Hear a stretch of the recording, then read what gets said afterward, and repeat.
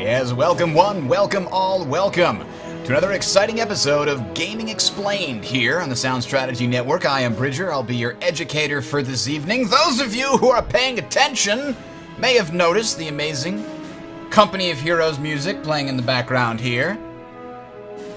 Love that game, fantastic World War II game. Gotta recommend it. Company of Heroes 2 coming out soon, but today we're working on a very different game. A very different game. Although it is also of World War II, it's time to present to you Combat Commander. That's right, ladies and gentlemen, Combat Commander Europe. What the hell is this? It's a board game. But we're gonna show it to you here and teach you how to play, and maybe after that we'll convince you to spend 60 bucks and buy it. We'll find out. But it's absolutely one of my favorite war games that exist for many different reasons, not least of which is its accessibility and extreme ease of learning. So we're going to show that off today, and joining me as the person learning and then pointing out all of the things that I have forgotten to teach, Kuro. Welcome, sir. Hello. All right. Everybody. So Kuro has not looked at the rules at all on this. He is completely coming into this blind, and so I am going to be able to steamroll him. It's going to be great. No. I'm going to give him tips. So, we're going to be playing Combat Commander Europe, which is a squad-level, tactical, card-driven, turn-based strategy game. Each hex in the game is about 100 feet wide. It's actually about 30 meters, and you'll command anywhere between 30 and 110 men. Cards in your hand sort of determine the things that you can do. So it's a card management game with a lot of variable objectives and a random scenario generator, which is really cool, but it's also got a lot of historical scenarios which are still coming out years and years after it's published. They've been putting out scenario packs with new maps, new units, new items. It's really, really massively replayable. Each side has its own fate deck. So the Soviets have a deck, the Germans have a deck, the Americans have a deck, the British have a deck, the Japanese have a deck, the Italians have a deck, the British in the Japanese theater have a deck, and the Americans in the Japanese theater have a deck. They all have their own decks which play differently, which again adds to the massive replayability of this game. So let me explain exactly what we're talking about here.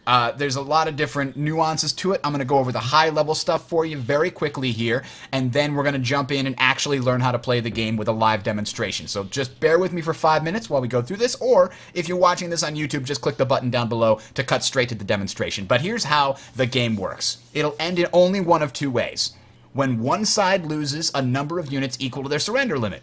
In the map we're about to play, the scenario we're about to play, the surrender limit for the Soviets is 7, and for the Germans it's 5. So if the Germans lose their 5th counter, their 5th unit off of the board, they lose instantly. If the Soviets lose their 7th unit off of the board, boom, they lose instantly. That's a generalization. There are exceptions to probably everything I'm going to say here because I'm overgeneralizing. So, the other way to lose, or to end the game rather, is with a sudden death roll being successful. And we'll talk more about that and how the time track works later on. But basically, when we get to a certain point in the game, we're going to roll the dice to see if the game ends. If it does end, then we calculate victory points after revealing secret objectives, and we see who wins. And now, how do you get victory points? Well, there's a bunch of different ways to do it. Killing enemy units is the first and most important, most fun way to get victory points. Absolutely. You kill a squad, that's 2 victory points. A team is only 1 victory point, and a leader is worth 1 plus a variable based on how good they are. The better leaders are worth more points if you kill them. Now, you also get victory points if you can get your units to exit off the enemy side of the map. Basically, it means you've broken through their defenses, and now you're causing havoc in the rear line. You're hitting their supplies, you're hitting their munitions dumps, you're hitting their command and control centers, and that's terrible for them. So you get victory points as a result. Now, don't worry, because the units that you exit off the map will return on the next time phase that will basically count as reinforcements. For all intents and purposes, you radio back to HQ and you say, "Hey, Captain, we managed to push all the way through over here. We're going to need some more forces. We got a breach. Send them on over." So the forces coming back are symbolically new, even if they are the exact same counters that you used before. So you also earn the same amount of VP equal to the type that you just saw at the top there, 2 for a squad, 1 for a team, and a variable amount for a leader. Now, The last and probably most important way that you can gain victory points is by holding the objective locations on the map. There are 5 objective locations on each map, and they will be worth between 0 and 10 victory points. Usually it's between 0 and 5. There's only one objective that can be worth 10, and if it is worth 10, everybody knows it. But there are secret objectives. Sometimes I will know that objective number 3 is actually worth 2 points, and sometimes Kuro will know that objective number 1, 2, 3, 4, and 5 are each worth 1 bonus point in addition to everything else.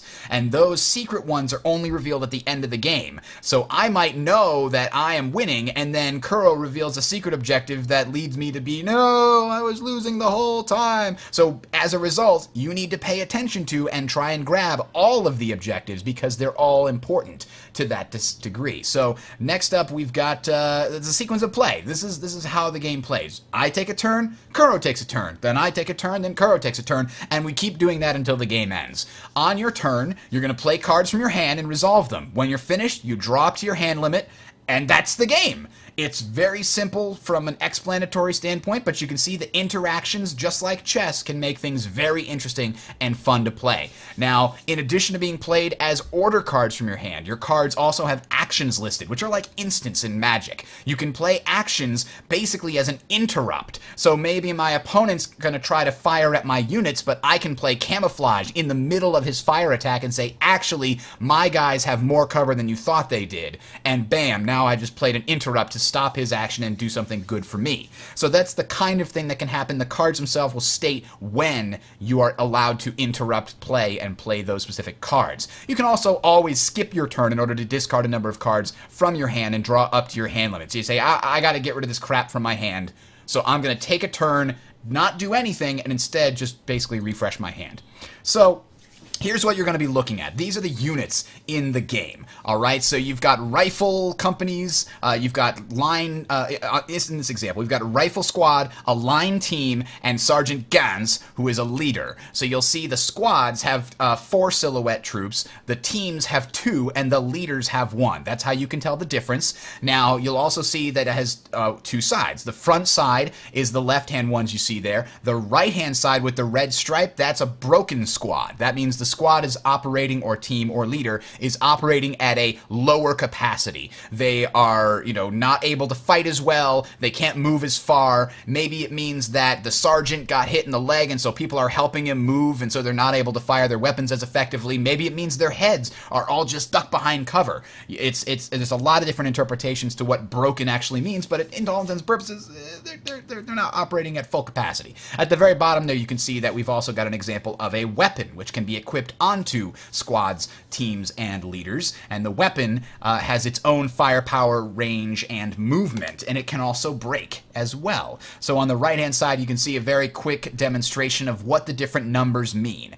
The command value inside the hex is something you'll only see on the leaders. The morale in the top right is essentially the defense of the unit. How strong are they? How veteran are they? How much punishment can they take before they give up and just keep their head ducked down, for example. So then you've got firepower on the opposite corner, and that dictates how much power of the fire they can actually spit out at their enemy. The range indicates how many hexes away they can shoot, and the movement indicates how many movement points they have. So, with that having been said, let's go very quickly over the different orders that are available in the game on the cards, and then we'll jump in and actually play. So, the first thing to know is you can always pass instead of playing your orders and discard a number of cards and then fill your hand up and just give your opponent the chance to go.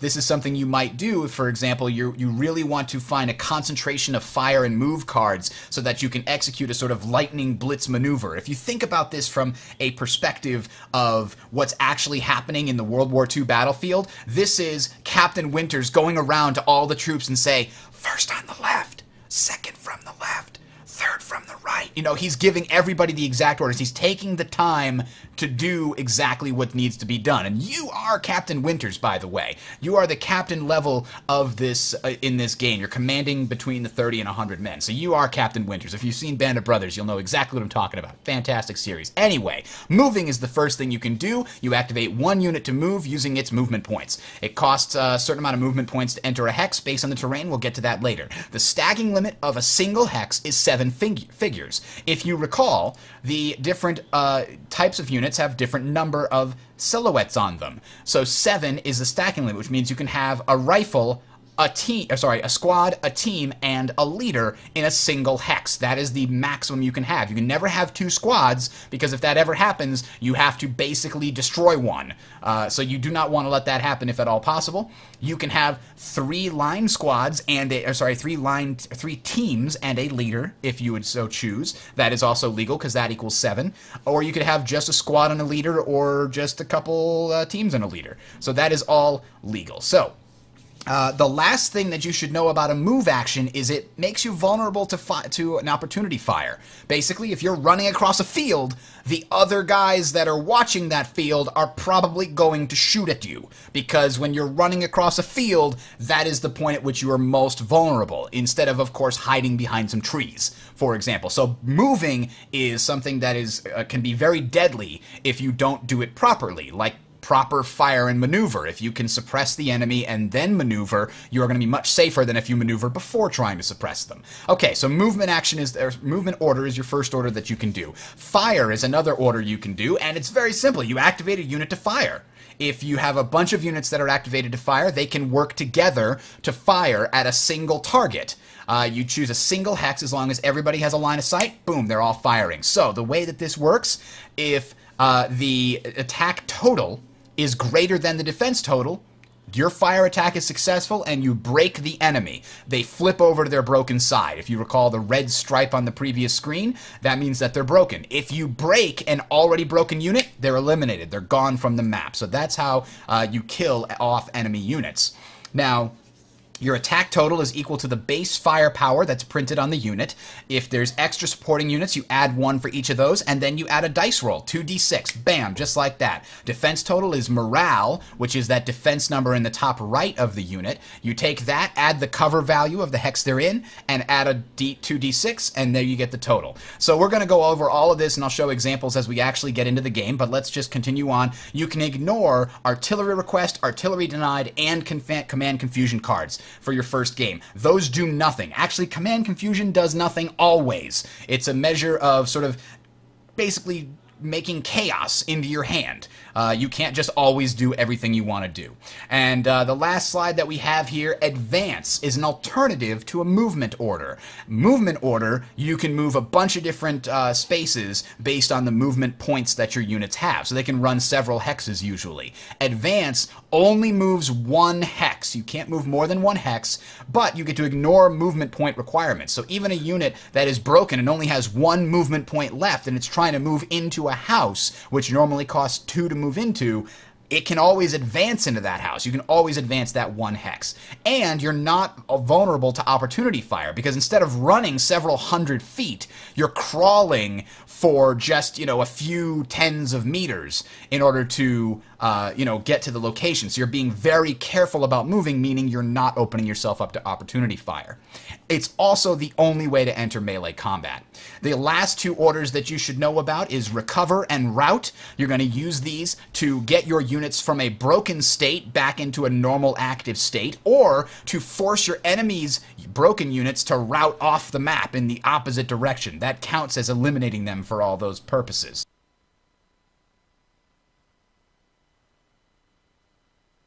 Well, All right, so next step on the list is actually get started. Hold on one second.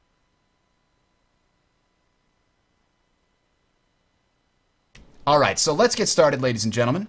That all having been said, it is time to actually show you the game in question. Here we are. All this, and we haven't even been able to actually show you the game. But here's the game in question, and I'm just going to quickly show you around the interface. There's a bunch of buttons up here. There's a chat room here. That's all there is. Kuro, you still with me? Yes, sir. Okay, I'm not lost yet. I'm going as fast as I can because I know just talking about rules is not the most fun thing in the world. I know that because I've taught games a lot and everybody keeps falling asleep, and so I'm trying not to be detailed. So, here's what we're going to do. If we open up the correct tab, there we go. Do you see the wrench and screwdriver button at the top, sort of in the middle of the screen there?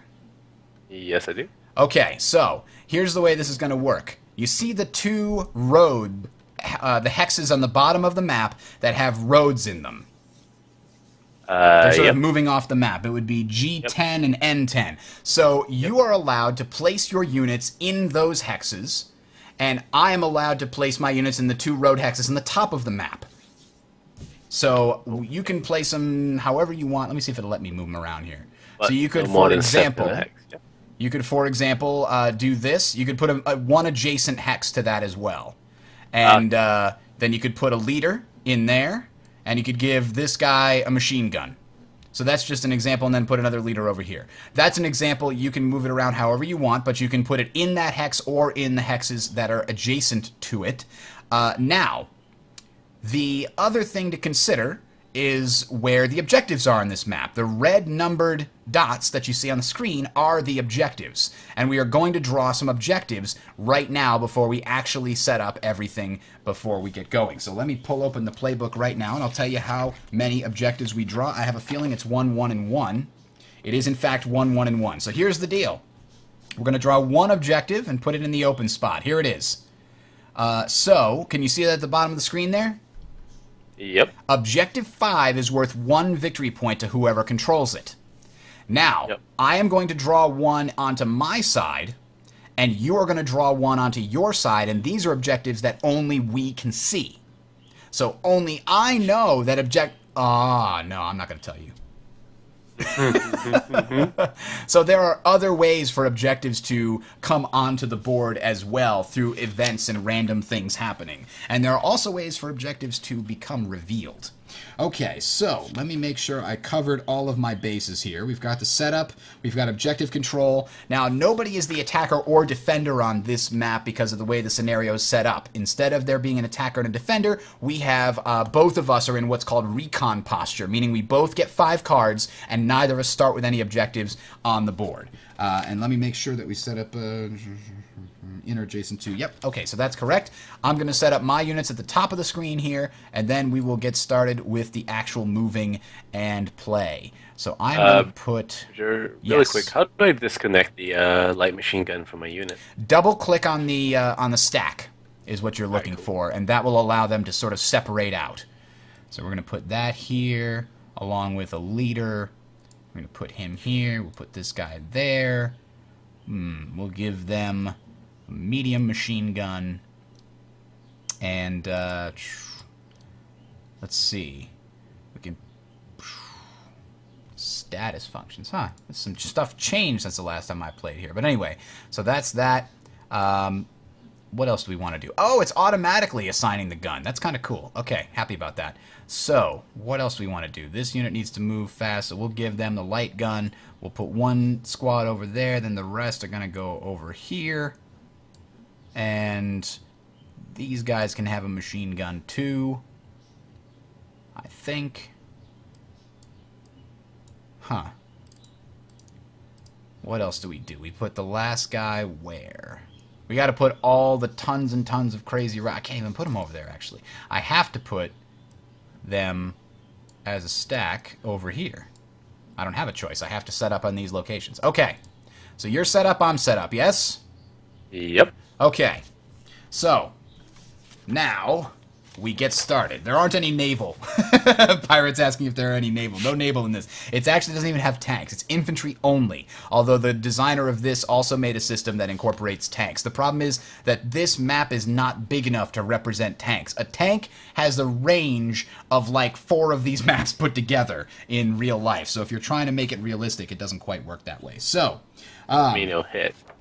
I'm going to take the first turn unless you want to pass the initiative card to me. If you can see on the right-hand side there, there's a little card that says initiative. It's got a hand grenade on it. What that card lets you do is force a re-roll of a dice. And so, for example, if all you need is less than an 11 in order to successfully get a hit, but you roll a 12, you can be like, screw that, what are the chances of that happening again? Pass me the initiative card and then re-roll the attack or whatever the dice roll was. And that allows you to sort of minimize luck to some degree. The card itself minimizes luck. It's also worth 1 victory point to whoever holds it at the very end of the game. So when to use it and when not to use it are very interesting and fun choices. So, would you like to pass the card to me and gain the first move? Depends. So how much movement does it cost to move across a hex? A fantastic question. Moving in the open hexes, which are the plain sort of beige hexes, that costs 1 movement point. Moving into trees costs 2 movement points, and moving into buildings costs 2 movement points. If you move onto a road hex at any point during your move, add 1 extra movement point to your entire move for the unit. I see. So the other thing that we might want to actually do is open our hands, not the deck window. So at the top of the screen, you see the buttons that have the different icons for the factions, the Iron Cross, the Soviet Star, etc. So you're going to want to open the German one, and then you're going to want to draw 5 cards just by clicking on them. I'm not drawing any cards. Top left, right? Let's see. It should have say show hide German hand window. It looks like the German Iron Cross. Oh, okay. Yep. Cool. All right. So draw a card. Yep. Draw a card. How many cards? 5? 5 cards is the total number we're looking for. Now, the other thing to note is that you can completely ignore everything on this card except for the order that's at the very top and the action that is at the middle. The rest of the card is used only if you draw it as part of a resolution action. So if we're trying to roll a die, we're actually going to flip a card from our deck in order to roll a dice. That's why there's dice at the bottom of every card. And the card decks are a perfect distribution of 2d6, a perfect bell curve of 36 dice possibilities, but it's doubled because it's a 72 card deck. So, let's see how this actually goes down. So now you can look and say, okay, so you're going to pass me the initiative. So right click on the initiative, or just actually, there you go, just press to use, it says. Okay, so there you go. So now you get to move first. So go ahead and right click on a move and choose to play it as an order. That's probably the thing you're going to do first, I assume, since neither of us really have line of sight to each other to fire. Yep, but... So I have to have a move card. In order to move, you have to have a move card. That's correct. If you don't have a move card, it might not be a bad idea to discard a bunch in order to get one. And the Germans, having some of the most flexible and tactically superior officers, have the highest capability of discard. You can discard up to 6 cards, which if you were attacking, you'd actually have a 6-card hand. Other factions like mine, the Soviets, can only discard 3. Okay, so you played a move order. So now what you will be doing is activating a single unit to move. But that's kind of sucks because you need to move more than one guy. Well, this is where leaders come in and why leaders are super important. If you activate a leader with an order, he can then activate everyone around him up to a radius equal to the command number. So that's why it might not be a bad idea to put Corporal Winkler on the right-hand side. You don't have to. That's just not a bad idea to keep your squads. There's other reasons to do that. So I'm going to recommend you do that, and then we'll find out why soon enough. Okay. So you can activate either Corporal Winkler or Lieutenant von Karstis. Which one would you like to move? Which group? Lieutenant Van Karstis. Okay. So technically, I think you can right-click and choose Activate, or you can just draw a box all around them and choose Main Functions Activate, or you can just move them. I mean, the right-clicking functions are really for when you're not on Skype with me, for all intents and purposes. Okay, so here's another important fact. every hex that you move, you have to stop and allow me time to play Opportunity Fire. I'm going to tell you right now, I'm not going to do that because I don't really have a line of sight or range to shoot you. There's a big forest in the way. But just to get in the habit of moving one space, then pausing, then moving the next space, then pausing. You have to wait for me to say yes or no, because if I want to tell you to stop, then I am simply going to do this. And you'll hear the sound effect. That's the stop button at the top of the screen there, to the left of the next order button. So that's just a nice, useful thing. But I can tell you right now, you can go ahead and move. Just do your moves, like move into the next text, then move into the next text. Go ahead. Okay, so you got right into the building there, and that was 1, 2, 3. 1, 2, 3, 4 to get in the building, and your guys both have at least 4 movement points, so you're all good. So now you can move the rest of the units there. Okay, he moved 1 into the clear zone, 2, 3, 4 to get into the building. When you move over a fence like that, it costs an extra movement point. And I suppose I moved the other one here. Okay, so now because you've taken those objectives, we can change those over to axis control, just like that. And because you took objective number 5, we know that's an open objective and it's worth 1 victory point. So at the top right, I'm going to add 1 victory point to the axis. You're winning the game! For now. For now. For now. So that was your move. Now, the Germans, because of the way this particular scenario is set up, the Germans can play up to 2 orders before they must end their turn. So, click on the next order button at the top of the screen with a little broom on it. Next order with the broom. Yep. Okay? And now, if you would like, you can play another order. If you don't want to, you don't have to. You can also play any actions that are applicable, and we'll, make our way through those as we get there. If you don't want to play any more orders, then you have to... Where's the end turn button? I don't remember. What's the range option again? The range is... The middle number on the units is the range in hexes that they can fire. Okay. So middle, so 10, 6, and okay. Tactically, if I wanted to move Captain Winkler's squad into Objective 4, it's going to be pretty hard for me because if I take the straight road, you get multiple opportunities of fire, and I don't think I can go through the forest, right? Because Winkler's move speed is 6. The rifle squad can get in, but not Winkler. Well, let's see here. So the rifle squad has a movement of 4, and isn't it 7? 7 is the morale of the rifle squad. Oh, morale. The bottom right okay. is movement. So the way I always remember it is morale is in the top right. That's defense. Opposite of that in the bottom left is firepower. So you have defense and offense in opposite corners. So that's how I usually remember it.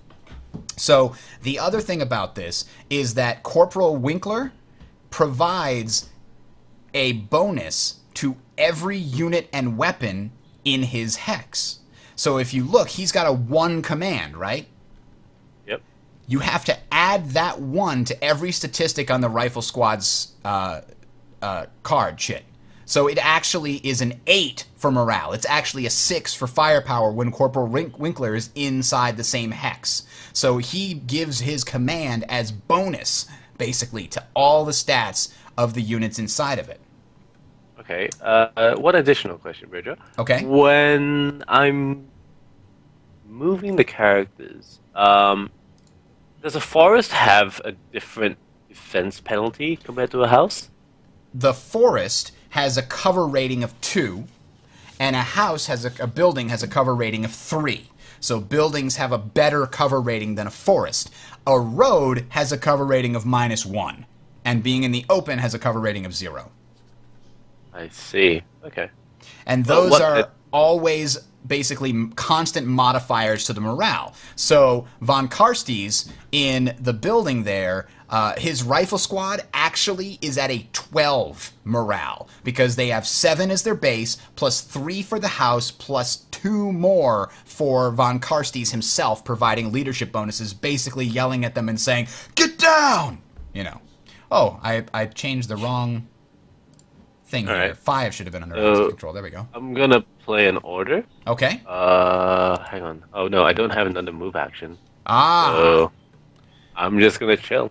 I'm just gonna Okay. collect. So now I need to find the button that actually ends the turn. I thought there was a undo last move. Allow another player to take your nation. There used to be a button that would end a turn. Just hit end the order at the top of the screen there, and I think that might automatically do it. Maybe not.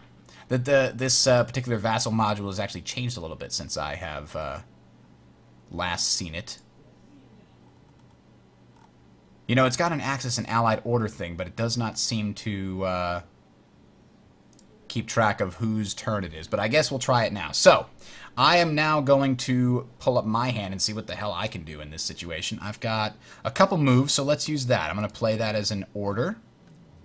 And I am going to activate all of these guys to move. Oh, is it taking time? What is it doing here? Oh, well. I'll have to figure that out later. So I am going to activate all of these guys to move using the leader here.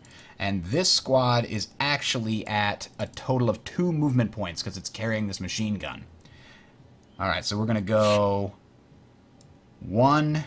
Let me drag both of them. 1, 2. And that will allow me to control objective number 2. Now, unfortunately, I don't have the movement to get into the trees here, but that'll have to do. This squad, excuse me, is going to go 1 to that road, eventually, if the program didn't freeze on me. This is the best demonstration ever. I hate this program so much. But it's the best way to play it. It's definitely freezing. There we go. 2, and then 3, 4 into the woods there. 1, 2, 3 into the woods here. 1, 2, 3, 4, 5, 6, 7. Now, why can I do that? Because this rifle squad is actually got a movement point value of 6 because the leader is modifying it, and it moved along a road, giving it a total of 7 movement points for this turn. So that's how he got there. Then this guy's going to go 1, 2, 3, 4, and now my order is over. Soviets completed the order. Now, what do we do next? Well, I think I'm going to play another move order, just like that. And we are going to activate all of these guys over here on the right-hand side.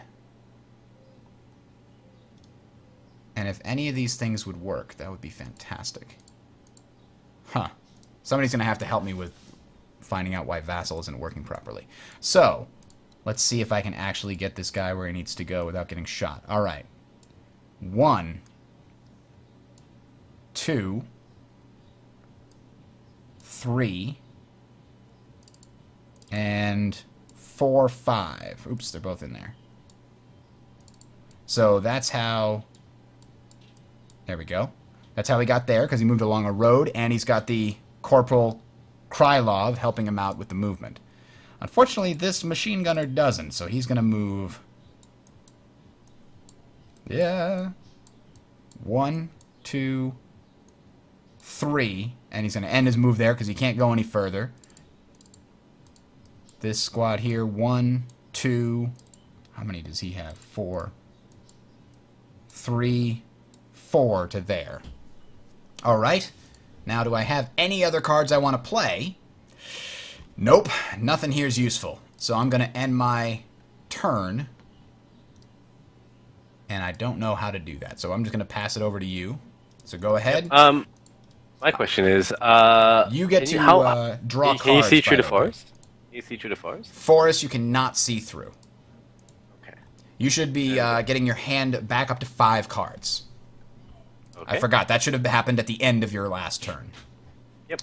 Now, look at your hand and decide if you have at least 2 orders that you want to play this turn, and if you don't, it might not be a bad idea to discard some cards and redraw, because you don't want to wind up using only one order per turn. It's much more valuable to use multiple orders per turn. Alright, so now my question is, do I have line of sight from my little position on number 2 to any of your soldiers? No, because you're in forest, right? But what about the guys in the middle of the road? Okay, so hang on. Your guys, which guys? On the bottom right? Lieutenant von... Oh, okay, that's position 5. That's objective 5. Yep. Yes, you can always see into the target hex. The only time line of sight matters is if there are intervening obstacles. Does that make sense? Yep. Okay, so is there any... so the range of this squad is... How do I... Like, there was a way to bring up, like, all the stacked tiles. Hover over it with your mouse for about a second. Yep, alright, so the range of 5? Yep. And now remember, range is modified by the leader. He's giving them, good orders and telling them to, stick your rifle on this thing so it gets support so you get longer range. So they actually have a range of 7. Okay, so now my question is, your medium MG, when that moved into the open road, wouldn't that have provoked an opportunity fire? It would, in fact. Would you like to retcon that and pretend that you shot at it? Yeah, let's try that. Let's do that then. So let's pretend that let's move all these guys back 1 hex because they're not here yet. We'll retcon this for the purposes of demonstration because that's what this is. So what you would first do is the instant that my machine gun moves into that spot, right click, you do this little whatever just for the purposes of, but you'd say I'm playing a card, right click on the fire order that's in your hand and choose play as action. Okay, play as action. Select action, fire! There you go. So you'll notice that the fire order is also an action, because you can play a fire order as an order on your turn, or you can play it as an opportunity fire, which is what you're doing right now. But that can only be played during an opponent's movement order. So you're playing a fire order. Now you would choose to activate the leader and the guys directly underneath him. And you would normally, in a normal order version of the fire action, you would be able to also activate the rifles down in the bottom left because they are within 2 of your leader. Von Karstes is a very good leader. He can order those guys over there even though they're 2 hexes away. However, opportunity fire, you can only make a single shot. So you're not able to create a fire group with those 2 units. If this unit was here, they'd all be able to shoot together. But if they're not adjacent, they cannot shoot together. They would have to shoot separately, which would be legal if it was your turn, but because it's my turn, you can only make 1 shot. Your best shot is with that rifle squad that has Von Karstes in the same hex as him. So, let's see. Let's calculate this up. You're going to shoot at my machine gun. My machine gun squad. And your base of fire is 5 firepower, right? You're going to add the 2. Makes it 7. Then you're going to roll the dice. Click on the axis roll on the right-hand side there. Axis roll. Right-hand side. I don't see any... All the way to the right, on the right-hand side of the map, there's die roll, event, and random hex boxes. Yep. The die roll one should say axis roll directly above it. Okay, yep. Axis roll. There we go. So you got a total of 8. So it's 8 plus the 7 that we just observed earlier, which means you got a total of 15. So now I am going to take my rifle squad, which is at 8, plus 2 for the woods is 10, minus 1 for the roads is 9. 9 plus 9 is 18. So my squad survives because you were not able to defeat my defense roll with your attack roll. Okay? Now, the next thing I did, and the thing about opportunity fire is when you make an opportunity fire, that opportunity fire is active for the entire rest of the movement phase. So you can keep shooting as long as I am continuing to move on that single move card. Basically, your guys noticed that I'm moving and they're shooting the whole time. So now I can move these guys in here and you get to shoot again at this hex now instead. So go ahead and roll the dice again, and we're going to add that to your 7. Okay. Axis roll. Oh, it's a 5, so that's a 12. Both of these squads, the first squad, the rifle squad there, is actually at a 12 himself, 8 plus 2 for the woods plus 2 for the leader is at a 12. So he automatically passes the roll. Survives. But I still have to roll the dice because when your deck runs out of cards, triggers the advance of the time track. So I'm going to click that right now, and nothing special happened. So now I got to roll for my leader, who can tie but cannot fail the roll. I could potentially tie if I roll Snake Eyes. He's at exactly 10. 8 plus 2 for the woods. So we'll roll for that. So he got plenty. He's over. However, take a look at that card right there. You'll see in the bottom right-hand side of that last card on the left is a sniper roll, a sniper trigger.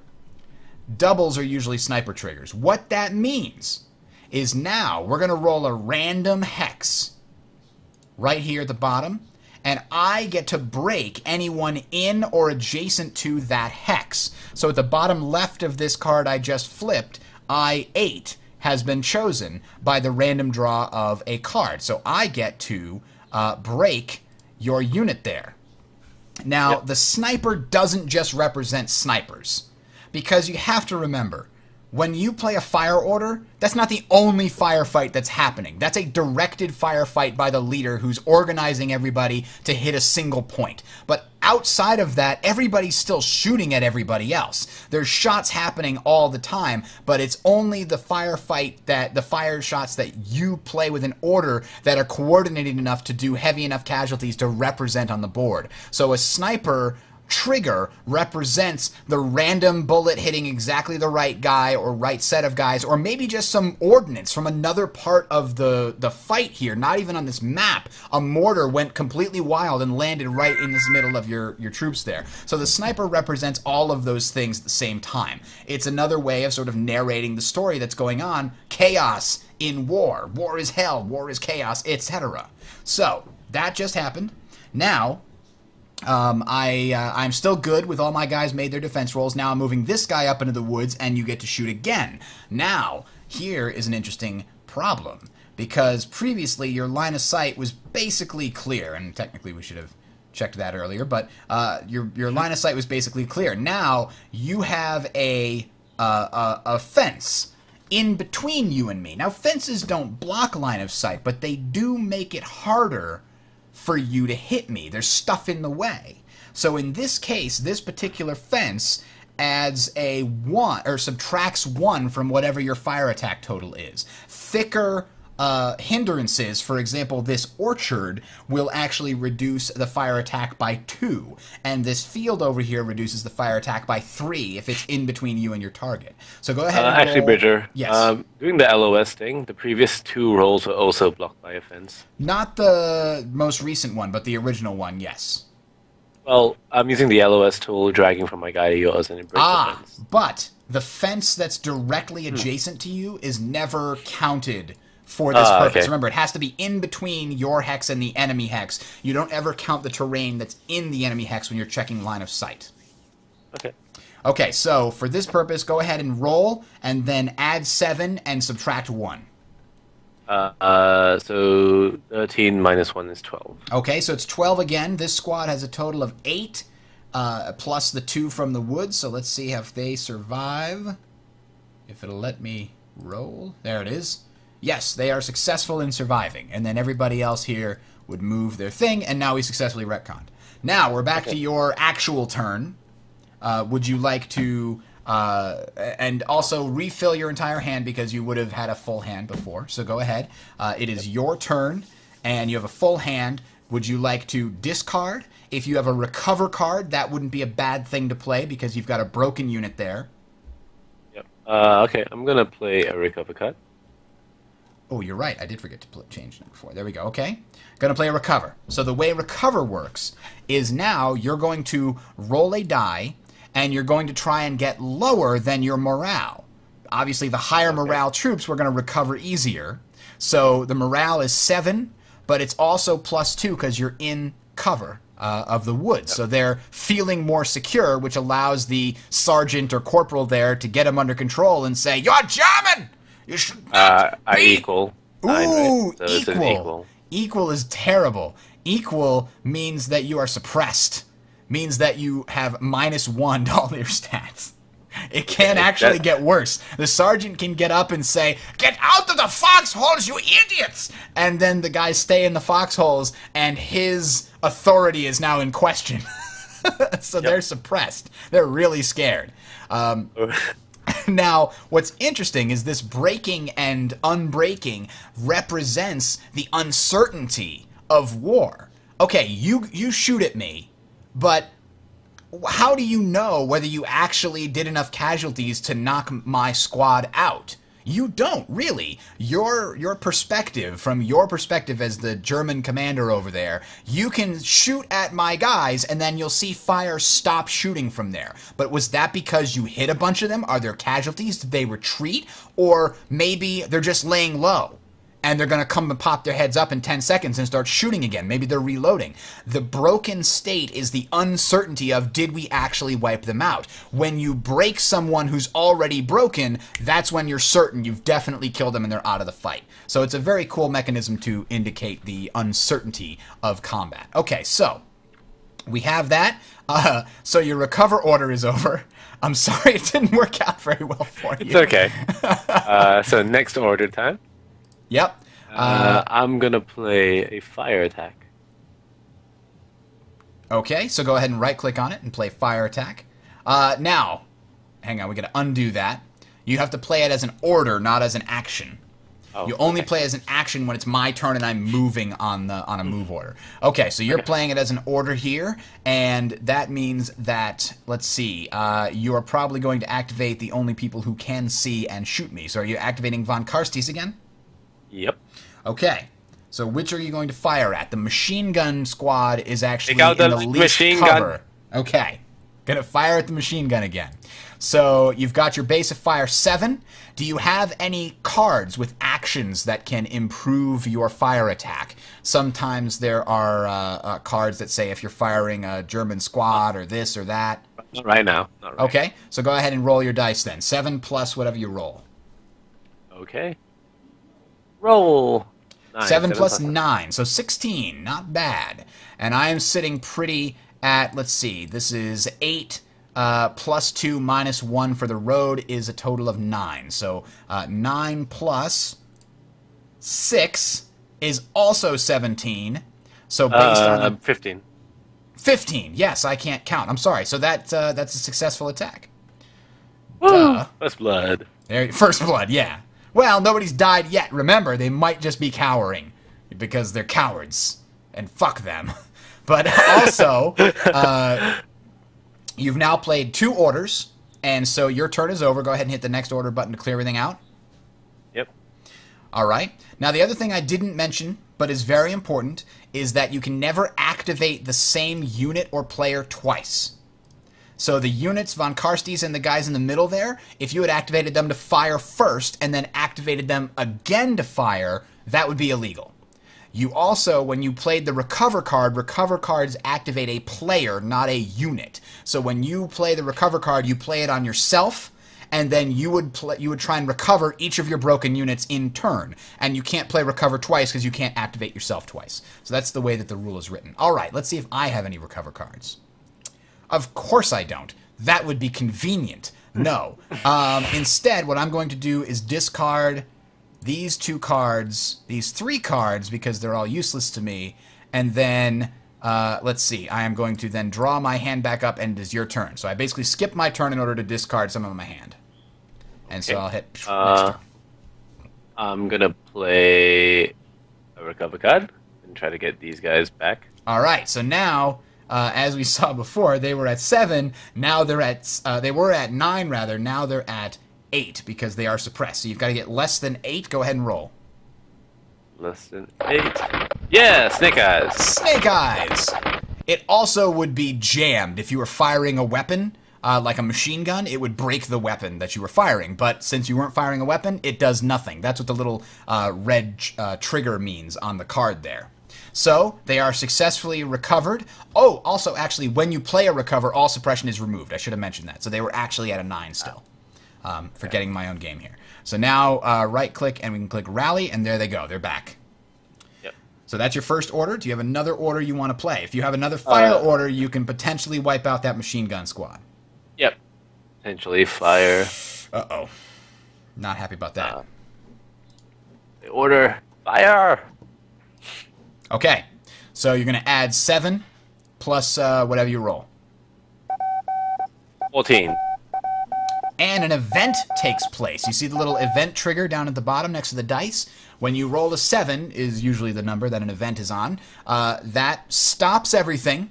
So you've got a 14. We just got to remember that. But before we do anything else, click on the Axis event draw, the box just underneath the dice roll box. Yep. Okay. So that is deploy. You may remove a German squad from the map, and if you do, replace it with 2 matching teams. Now, the reason you might want to do this is because you could, for example, fit an extra team in that middle hex, the middle map there, and that way you'd have 3 on top of each other, making it a stronger position. Right now, you can't move the squad in there because it's too big. It wouldn't fit. But if you want instead, you can deploy a single squad into 2 teams instead. I don't think I'd recommend it for this particular scenario right now, so you can kind of just ignore the event if you'd like. Okay. Yep. Ignore. Okay, so now we go back to the fire attack, which was you hitting me with a 14, and if you've noticed, the rifle squad, which is broken, now only has a 6 morale. So they were very gung-ho about charging into combat, but once the bullets started flying, they're like, Sarge, I can't do it. I mean, I'm sorry. Vasily, I cannot do it. Yeah, it's not as good as my German. All right, so... What? What? That was meant to be a Soviet accent? What? Yes, comrade, we must try to top them from doing terrible Soviet accent. All right. Let's roll the dice. Sean Connery in Red October. Let's roll the dice, okay? It's roll the dice time. Mine is 7 plus... Oh, a 9. So he passes, successfully avoiding your death. This time. All right. So go ahead and end the order, and then it'll be my turn, and you can draw up. Now, I don't have a recover card, and I'm worried that you're going to get a fire card again and maybe take him out next time, because I got pretty lucky there with that 9, but I easily could have failed that roll. So, I am going to do something very odd. I am going to play a route order on myself. That's right. I am going to sow confusion in my own ranks because the route orders represent essentially the possibility that broken units will say screw this and head back towards the, nice warm tents and the back line. So this can happen at any time, and I'm choosing to make it happen now.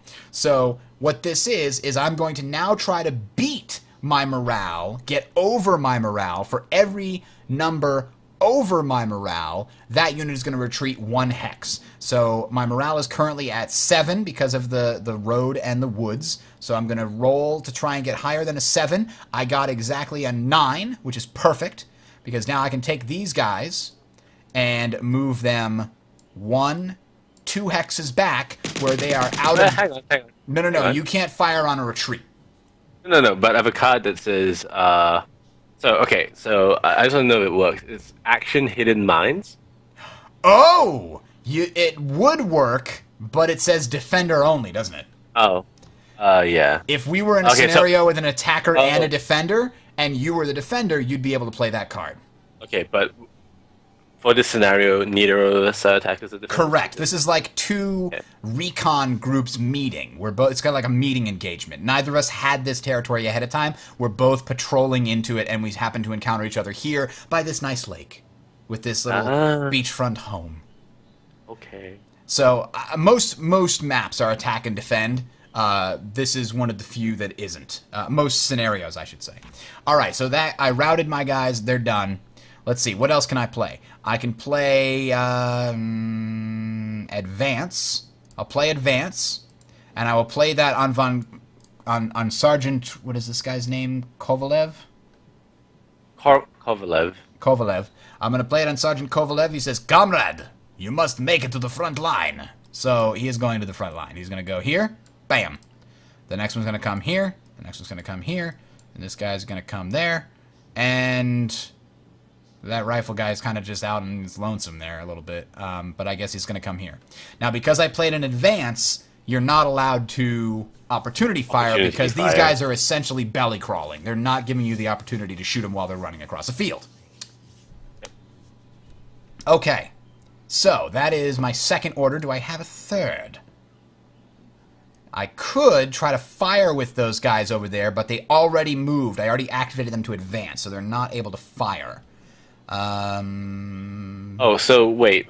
Soviets get 3 orders a turn, and I get 2? Yes, because we have so many more troops. Is basically you get orders, a number of orders in the scenario based on the number of troops you have. And because I have so many compared to yours, I get 3 orders. Now, to be fair, your units are vastly superior to mine, especially in terms of their accuracy. The range is sort of a factor of their accuracy.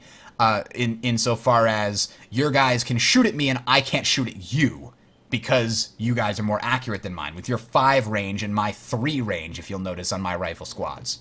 So that's sort of how the scenarios are balanced. The Germans tend to have fewer but higher quality units. The Russians tend to have more but lower quality units, and the Americans have their own balance, which is somewhere in between, and so do the British. And the French. Okay, so all right, the French just have a very left box is range? No, left box. Sorry, middle number is range. You've got firepower in the far left, then range, then movement, and the top right is the defense. Okay. All right, I think I am going to play a move order on the right-hand side here, and I think it is going to be... I'm going to activate the machine gun squad. And let's see, they're going to have 2 movement points plus 1 if they go on a road. So this is me hoping that you don't have any fire attack cards. Here we go. 1. Actually, you know what? I can't make it to the woods. Shit. Okay. Let's back that up for a second. 1, 2, and we're kind of stuck here. Yep, they're done. They can't go any further because they're carrying a heavy-ass medium machine gun. Okay, so that's the end of that. That's the end of my turn. So it's back over to you. Drop my... Alrighty. Still no recover cards, son of a bitch. I'm just going to... fire! That's a dangerous game you're playing there, rogue. I will fire on... Yeah, I'll fire in your... is there any point in firing a command squad? No. I'll fire at the guys in the middle of the road. Alright. So, that is, again, supposed to be modified by the fence, which we keep forgetting about. But go ahead and roll 7 minus 1 because of the fence. Should be 6 plus an event. 6 plus 7 is 13. Go ahead and roll on the event section. You may remove 1 mines or white marker. Wire marker. We don't have any of those, so you don't have to worry about that. But you can see how these events could change the way the game plays. You can get reinforcements from an event, you can get air support from an event, you can get a radio and artillery from an event, you can get all kinds of crazy stuff happening from an event, or sometimes maybe your weapon will jam from an event, or you'll suppress an enemy. A lot of different crazy stuff can happen, and it basically causes you to think on your feet. Okay, so, now I have to respond, and it's 13 is the number to beat. I have a total of 9, so as long as I don't get 3 or less. I got 8, yeah, I got 6, and a sniper, so I can roll a random hex. Bam. 0-2. Way up there, so nothing happens. So how do you reach 9 in terms of your base? Because it's -1. Oh, it's -1 for road, plus 2 for woods. Exactly. Right. Okay. Alright, Strizel, see you later, buddy. Strizel's heading to bed. Alright, so next up, it is your next attack order, if you have one. My next order is so I can just give up like cards. I can just burn 2 cards and draw 2. Is that how it works? If you were to skip your entire turn, that would be possible. But you have already played an order, so you can't give up cards now. So I have to. You have to what- either what- play what in else? order or just end your turn. Let me think. Let me check ranges here. So the squad in the secondary farm is not in range of. It's not in range of the commander bonus, right? Because the 2 hexes means him, like his hex and adjacent to his hex. The 2 hex means, sorry, a 0 commander would affect the units in his hex. A 1 would affect also all the units adjacent to him. A 2 affects everybody within a 2 hex radius. Okay, so However- the team in the second farmhouse are affected by his bonus then. No, they can be activated by him, but he only provides that 2 bonus to units in his own hex. So Okay. leaders only provide their bonus to units in their own hex. However, they can activate units up to a range equal to their bonus as well. So you could activate multiple units to fire. And for example, when you just activated your guys to fire, the rifle squad in the house could also fire separately at a 5. Okay. Well, yeah, let's do that. If you don't want to retcon it, I can play No, a 5. retcon it. Go ahead. So they have 1, 2, 3, 4, 5 range, and they basically make it. Now, if you want to shoot at the guys in at the road there in the objective, you can do that without going through the field. So you'd only have a -1, so you're 4 plus whatever you roll. Yep. Which is a very low chance, but you got a 11. 7 and another event. Yep. So one German unit becomes veteran. Ooh! So right-click on one of your units and make it veteran. That unit gets +1 to all of its stats. It's the opposite of suppression. Yay. And that doesn't represent that your guys just, like, leveled up. That represents that your units were secretly this good the whole time, and we just discovered it right now. Nah, they leveled up, dude. Come on, they leveled up. So are you trying to make your leader leveled up, or your squad? Which would be better. Well, if you make the leader veteran, it makes him harder to kill, but his firepower still doesn't have the range to reach an enemy. So, he's basically got a pistol. So that's not really going to help. If you want to increase your chances of damaging the enemy, make the squad veteran, and that'll make you attack at a, instead of a 7, it'll make you attack at an 8 from now on. Okay, let's do that. Let me find out how to... So if you double-click on it, it unpacks the hex, and that Yep, allows you and then- to move stuff around a little bit. Satisfaction factor. Back here. There you go. Now they've got a little, also still shows Von Karste's as veteran. You set the right click doesn't. on him. Yeah, mine it does. That's weird. Okay. Let me try Well, we'll unveteran. remember. It's not Oh a huge God, I deal, did right? made horrible mistake. Now they're all veteran twice. Now hang you're on. all veterans. Hang on. We're just gonna undo all the veterancy. Undo. Okay, now start from here and veteranize the squad. Alright. You can Veteran. actually pirate 1998. You can, in fact, get artillery in this game.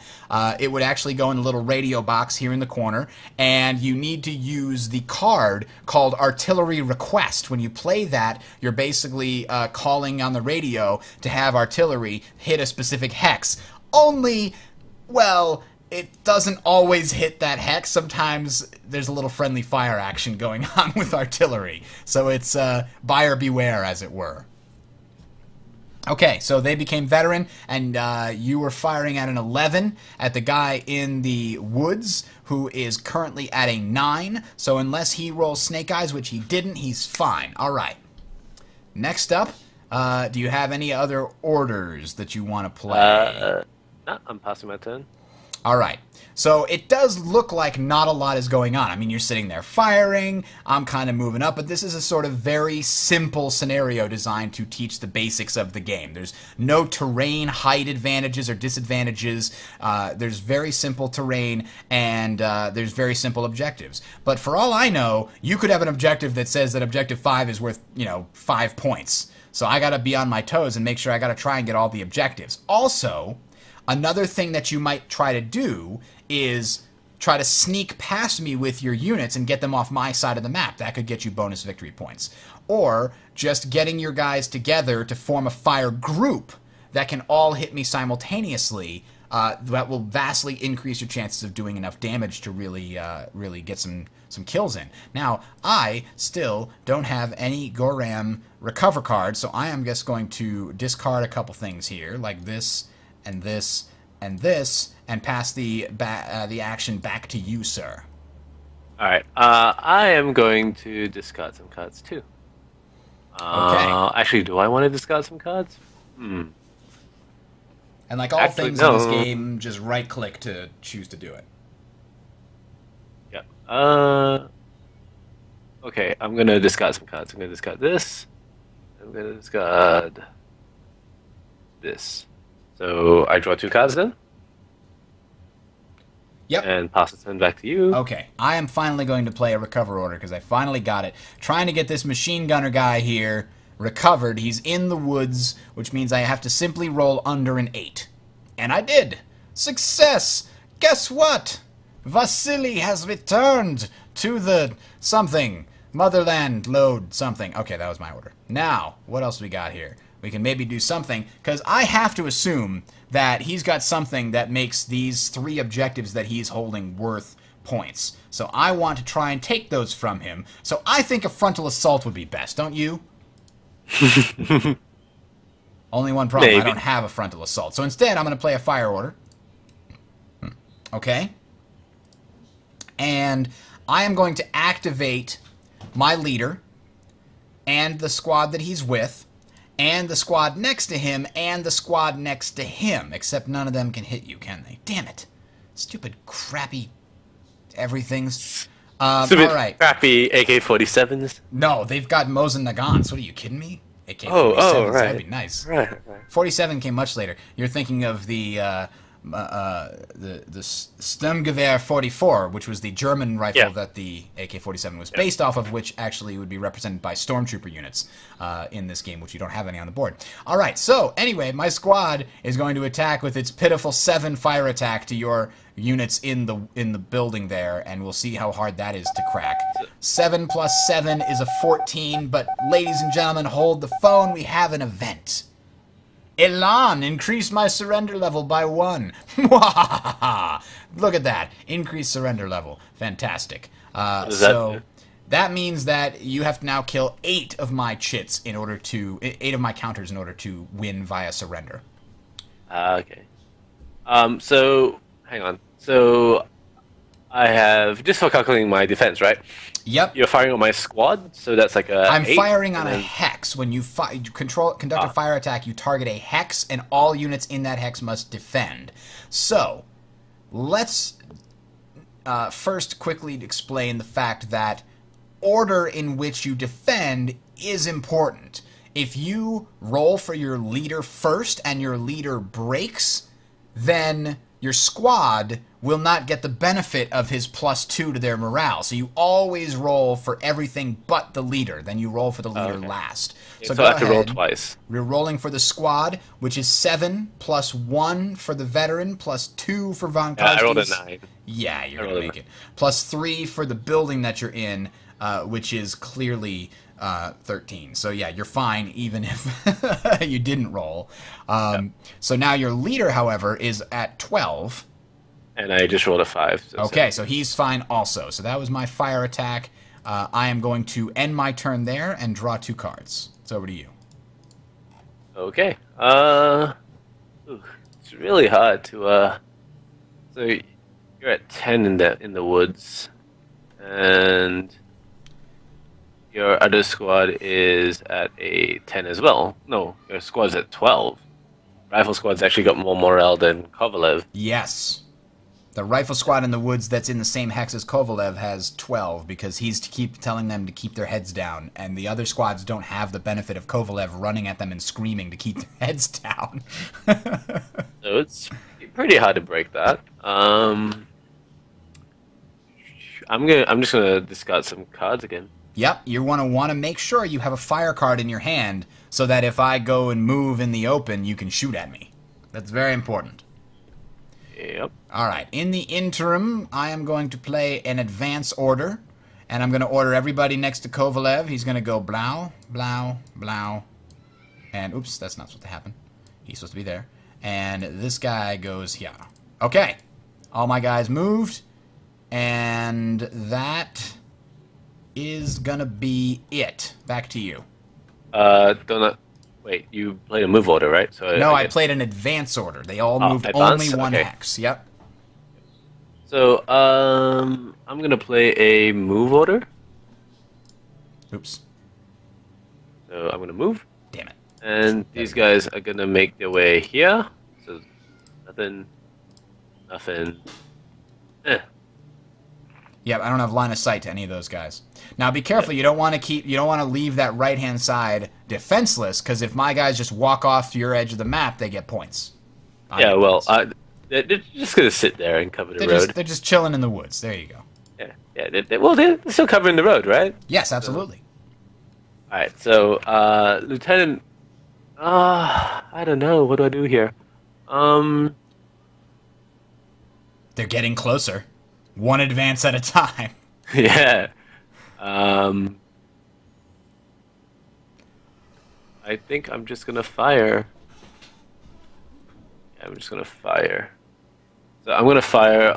Is that squad in the middle next to the medium machine gun in the woods? Yes, if you want to see, there's a button at the top rightish of the screen that has units and binoculars. You can turn the units on and off so you can see. Okay. Yep. So they're in the woods. All right. I'm just gonna fire the ones in the woods again. Okay. Let me see if targeting works. Yep, you can still target them by right-clicking. Okay. Yeah. So target them. Okay. And gonna roll. 5. 5 so plus 5. your 8, right? 5 plus 8. Yeah, 13. So 13, let's see. They've got 10 and 7, so they're fine. Yep. Okay. And Anything else? That's your this 2 orders, right? Well, he can activate the guys in the farm below him. Ah, And yes, they can fire as well. And they will target this guy. Okay, they're firing at that guy. Roll 7. 7 plus Event. Event. 7 plus Event. 8 is Eliminate 1 broken unit. Oh, you are lucky. Your machine gunners are. They're survivors. Yeah. All right. So 7 plus 5 is 12. 7 plus 5. I thought you had 7 plus 8. Oh, no, 7 plus 5 for those guys down at the bottom. Gotcha. Yeah, okay, so this guy here has 9. 9 plus 7 is also okay. Yep. All right, so that's your 2 orders. Yep. And now I am going to do something crazy. I'm going to discard 2 cards. And now it's your turn. Okay. I guess I'm just going to. Oh, what are smoke grenades? What do they do? Aha! So, go ahead and look at what it says. It should say something along the lines of play on a unit activated to move with boxed movement. Place smoke in or adjacent to a hex occupied by a German unit with box movement that is currently activated to move. Yes. So that is, for example, if your guys have box movement, my guys don't have box movement.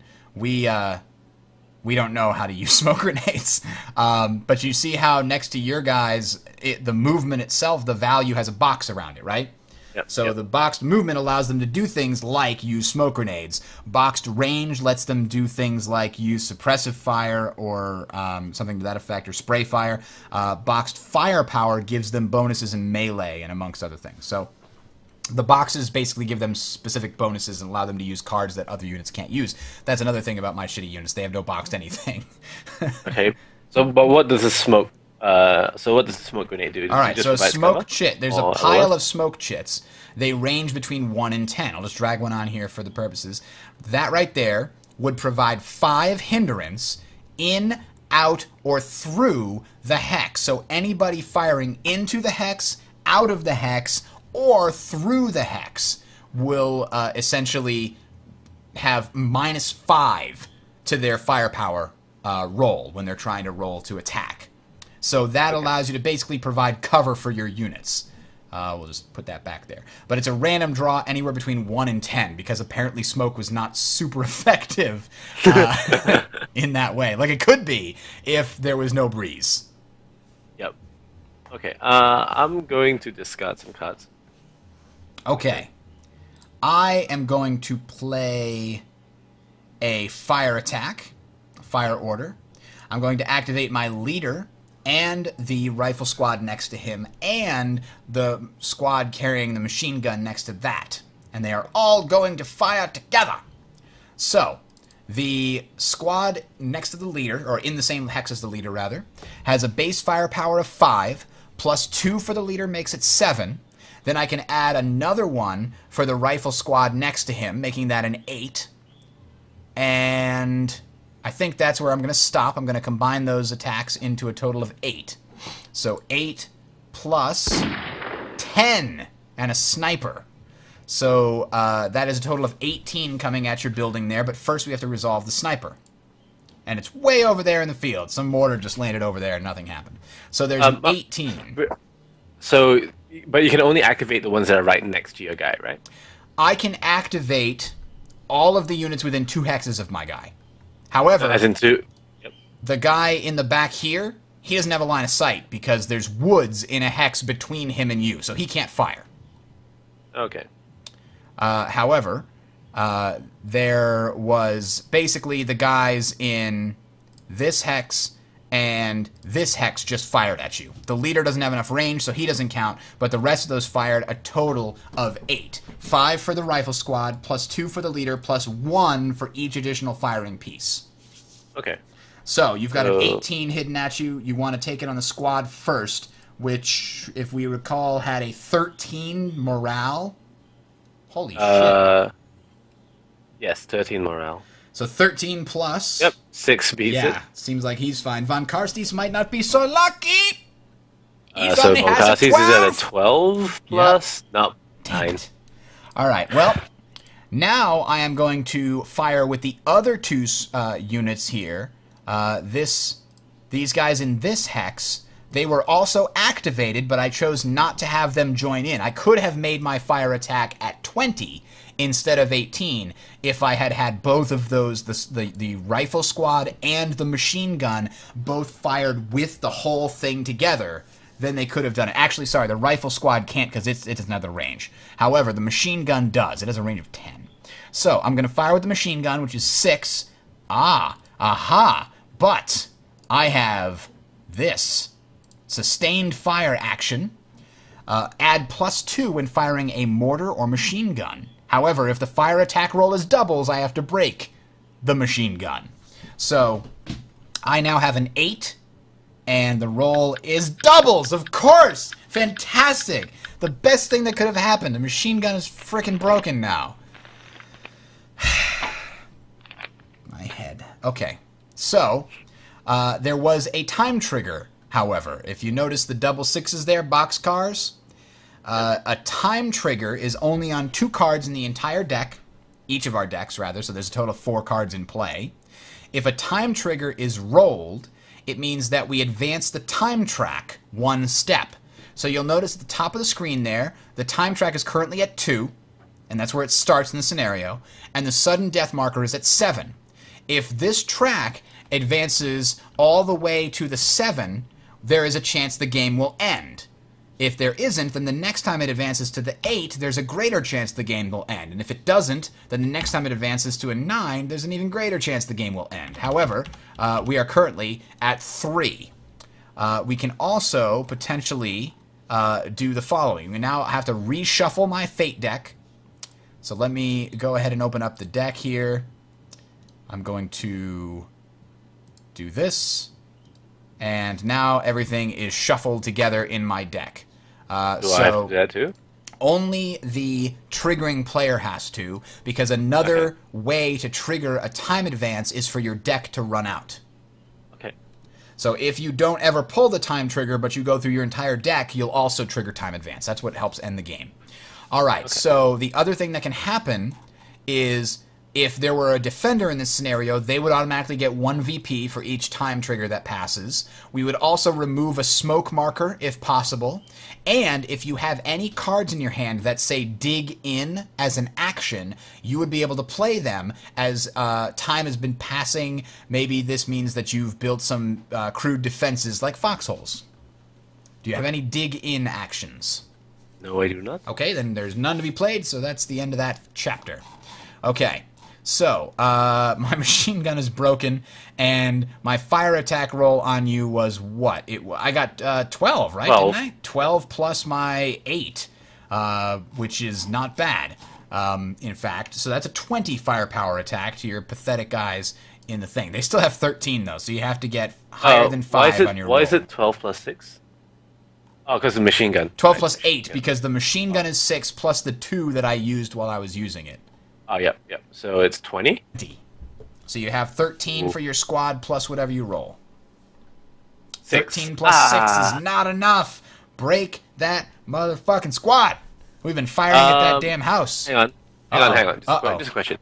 If I play a card that says, play when a German squad is about to break, replace with a matching team instead, I lose 1 VP, but do they still retain veteran status or not? Well, the first thing is to explain when that would be useful. So let me first pull out a team. Line team. Here's what a team looks like. You can see it's not nearly as strong as a squad. A team is representing 5 to 6 guys. A squad is representing 10 to 12 guys. So that is not quite as useful right now because, for example, right now, all that's going to happen is your squad is going to break and flip over to the other side. It's still got plenty of cover. It's got a very good chance to recover. However, if your squad was about to break and it was already broken, then you might switch it, and instead of losing the entire squad, you can play light wounds, which is the action that you have, to make sure that you only lose basically half the squad instead. Ah, okay. But that's not the case. You'd rather just have the squad break and have a chance to recover the full squad, and then save light wounds for if it breaks again. Okay. All right? So now you need to roll for Von Karstes, who's at a 12. So you need an 8 or higher. Ooh.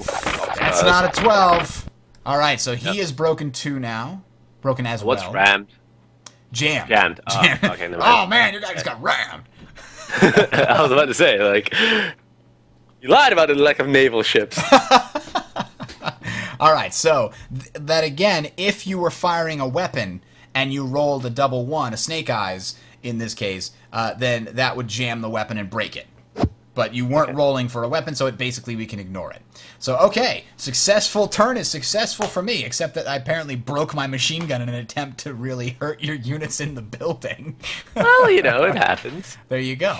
So we hit that thing on full blast. Okay, so do I have another order I want to play? I've played 2. Now that you're a little bit broken, I'm going to play a move order, and I'm going to play it on this guy. So he is about to move. 1, 2. Can they shoot you? You gotta play a fire card. Yeah, I'm gonna shoot you here. Because they're veterans, so their range is like 2, right? Even though they're broken. So wait, you're trying to shoot which guys? The ones that just moved into the hex. I mean, I'm sorry, you're trying to shoot with which guys? With these guys? Von Karstes. Yeah, Von Karstes. So that's not necessarily a good thing, especially because they can't do it. They have a 1 range now that they're broken. Actually, a 2 range because of the veteran. You're right. However, they still only have 3 firepower. Why not activate the rifle squad in the south farmhouse there to fire? Okay. Let's do that. Okay. I'm just trying to figure out which one I want. Alright, I'll use this one. Okay. No, you want to play that as an action. Oh wait, 'Cause sorry. actions are the only things you can do on my turn. Yep. Fire. There we go. So, now I am moving in the open, and one thing to know about moving in the open is that if I tie your total, instead of being suppressed, I will break. If you have a crossfire action, now would be a fantastic time to play it. I do not. Ah, that's too bad. Okay, so roll your 5 plus whatever the roll is. 5 plus 6 is 11. And you've also rolled a sniper. Whoops. There's There's an undo button in the top left there. You can undo that pull. How do I undo? The red button on the far left of the Okay, yep. There you go. So how do I roll the sniper thing? The random hex is the bottom, just below the event one. Bottom. So you got dice roll, then event, then random hex on the right-hand side of the screen there. Okay. Random hex. Axis draw, right? Yep. Oh shit. It's okay. You don't have to shoot your own guys. Yeah. I'm not gonna shoot my own guys. You can never accidentally snipe your own guys. All right, Yep. so we're just gonna ignore that then because it didn't land next to me. And now I have to deal with an 11 fire attack to myself. I am 8. However, I do have this handy dandy fence. Oh, the fence is 0 cover. Never mind. I was hoping that it would give me a cover. But I have 8 plus 9. So he's okay. And let's see. Line of sight from here to there is blocked. So I'm going to move here. And you can't shoot me again because now I'm behind the building. Okay. If you draw a line of sight between your guys in the building and my guys, the building that your other guys are in is blocking the line of sight. Yep. Okay? So that's the end of my order, and now it's back to your turn. If you play a recover, I'm going to be so angry. No. I do not have a recover. Woohoo! Awkward. I feel in advance maybe in your works. What am I gonna do? This is very awkward. Gumboots want to know if there's a way to watch the stream in a lower quality. No, because I'm not like a super streamer, but it's not very high bit rate. You should be able to watch it. It's jumping back and forth between like 150 and 600 kilobits per second. It's not a super high bit rate. So if you're having problems with that, I'm not sure I can help you. However, you should know I'm going to put the whole thing up on YouTube, and when it does go on YouTube, you'll be able to choose the quality level there. Hope that helps. Crap! I probably could have survived last turn actually. Oh well. Anyways, Were you gonna play camouflage or concealment? Yeah. Concealment was the one. Yeah. Okay. Anyways, so walk me through. Like, will concealment do anything in melee combat? It will not. Okay. It only works with regular fire attacks. Okay. I'm gonna discard some cards then. All right. Lucky for you, I am also going to discard some cards. Oops. No, I don't want to play it as an action. I don't want to play it as an action. That's a discard. And let's see. I'll also discard this one. Okay. And All right. back to you. I will recover. Damn it! Those are pretty much automatic recovers. First, you want to recover Von Karstes, who is definitely an automatic recover because he would be at 13 and you can't possibly roll higher than 12. So just roll a card, bam, he's back. So we just rally him, bam. And the other guy is now at a 12, so he can only tie if you roll a 6 here. That's the only way. Nope. So he is back right after this event is rolled. Alright. Suppress one unit in the hex. Hello, yo guys. Damn it. This is not working out well for them. Oh, boy. So, rally them? Oh, wait, why can't I rally them? You should be able to. Right-click status functions rally. I think it's because it's stacked.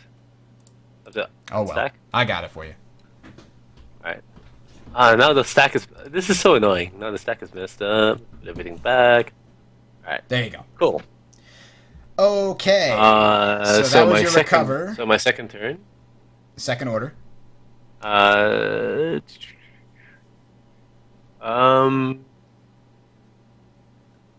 they're just gonna fire straight up against the press squad. No! Don't do it. They no mercy. ran over to the field and then just stopped like, durr. I am admittedly doing something that's not too bright in order to demonstrate the mechanics of the game. This is not strategy you should endorse. Yes, yes. Except, I am do the not Russians. charge into the entrenched German position. I am Russian, and I did properly suppress all your guys before I charged across the field. Okay, so rally one. Oh well, okay, not too bad. No event. So yeah, 7 plus. We might have to actually rally. Oh, there is no broken units. Never mind. I'm wondering. I think you can rally an enemy unit with that as a result. We'll have to look it up. Anyway, go ahead. Medics, friendly fire. So much worse when there's medics with the friendly fire. Yep. So roll. Yep, enemy or friendly. You have. If one of my guys was broken, you'd have to rally him. That's awesome. Okay, so you're firing at me with a total of. What is it? 7 plus 8? 15? Yep. And we're sitting in the open. No, it's 8. It's 7 plus 8. 7 plus 8, 15. We're sitting in the open with 7 plus 7. And an event. And the event is breeze. Woo! If there were fires, all blazes spread in direction 3 and dissipates all smoke. Okay, so those guys are broken. That definitely happened. Yep. Okay. And I guess I'm just gonna fire with the guys, even though they get -3. Like, it might as well, right? Since I've already activated Von Karsties. Which guys? The ones in the south on. They get a -3? They actually can't hit. Oh, no. Oh, there is no line of sight. Okay. There is no line of sight because it crosses the depiction of the building. Yep. And the other ones... Yep. Okay, never mind. It's cool. Pass my turn. Well, it's a good thing we got a recover order, then. Because we're going to try and fix those guys. They are no longer suppressed, but they are still in the open, and we still have to get under 6. Hey, we got under 6! Success! These guys somehow... Sergeant Boris is out there, and he's like, come on, you cowards! Comrades for the motherland! I don't know why he's German. That's terrible. Okay, so that's step 1. Step 2 is to play a card which I don't have, unfortunately. Well, we're going to play a fire order, and we're going to have the fire team combination that we had last time, these guys here. So that's a total of, I believe it was 8, right? We have 5, 6, 7, 8, including the 2 from the leader. At your building there. Let's get a nice big roll. 5. All right, 12 for your hex. I think you auto-pass everything. Just roll two cards. Another event for you. A hero! A German hero emerges! As if things weren't already bad enough. What is that? And teams, leaders. Where's private something? Where's the hero? There he is, Dietel. Dietel appears. So, if not already in play, place the German hero in a friendly hex. Rally up to 1 broken unit there. You can place him in any friendly hex where you already have other units. He is fantastic because you do not lose victory points when he dies. Which means the best case scenario is he charges across an open field, leaps into a machine gun bunker, and single-handedly takes out the team with the machine gun. Worst case scenario, he attempts to do that and dies. Who cares? Basically, he's a free unit that gets to do anything you want with him because he doesn't hurt your score if he dies. He requires a move order, right? He does. He's also special in that he can be activated an infinite number of times. So you could, for example, activate him to move, run across a field, end up next to the enemy, then activate him to fire into the hex next to him with grenades, then activate him to advance into the hex he just threw grenades into and fight the enemy in melee. He could do all of that in a single turn if you had the cards, and the heroes are the only ones that can do that. They are made to provide those movie moments of something amazing happening, like in Band of Brothers episode 5, when Captain Spears, was it, runs across the fight to link up with the other side and then runs all the way back. It was amazing. Anyway. How can I play multiple action cards simultaneously? You can play as many action cards as long as they qualify for what you can do. For example, you can play multiple hand grenades in the same firefight, and they will burn. Well, anyways, I'm going to each. put Detail the hero here because he'll buff this squad, right? He would buff it by +0. You'll notice his command is 0. He's a leader, so he can still activate the guys in that squad with him if he wanted to move them or whatever, but he can't really buff them per se. Not a bad place would be to put him in with Von Karstes. He can fit there because that would be a total of, what, 6 silhouettes. It doesn't break the 7 silhouette stacking limit, right? And that means if I try to melee attack you, you'll have an extra 2 firepower and an extra guy to absorb damage, and you can maybe use him to charge out there and go into melee. Okay, yep, cool. So, anyways, that was the first roll. So I dodge with my Von Karstes, with my squad. 7 dodge. Oh, whatever. And the second roll, yeah, is also a dodge. Yeah, it's also a dodge. Well, fucking Neo in this shit. Yeah, that's my second card, I think. Second action, yep. Sorry? That was your second second order, yeah. So I'll just draw, and it is your turn. Alright, so I'm going to give the order to fire for Detail's... the squad that Von Karstes is in. I'm going to give marksmanship, so +2 to that squad. Oh, that's the one I was looking for. Gonna play spray fire. So I'm gonna target Kovalev's squad and this rifle squad. Okay. So, what's your total fire attack? It looks like Detail can actually participate in this.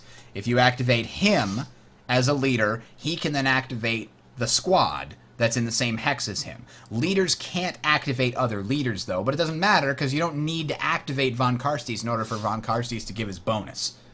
Yep.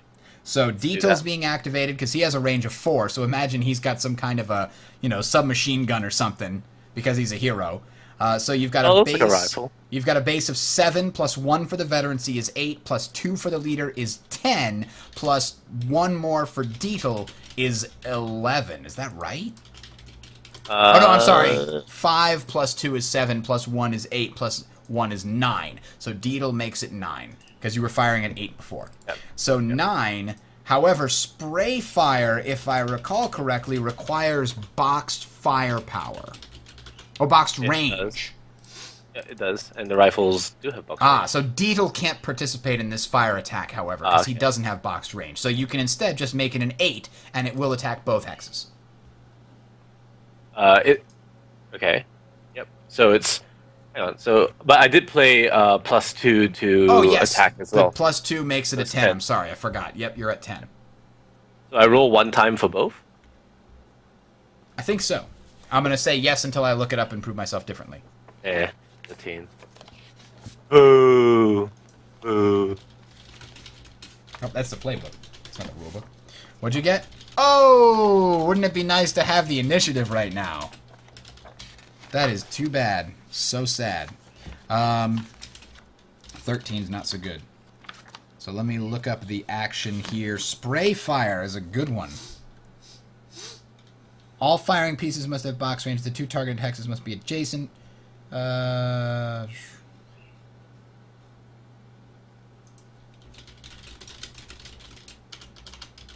Yep, it affects both hexes simultaneously. Only one fire attack roll is made. Boom.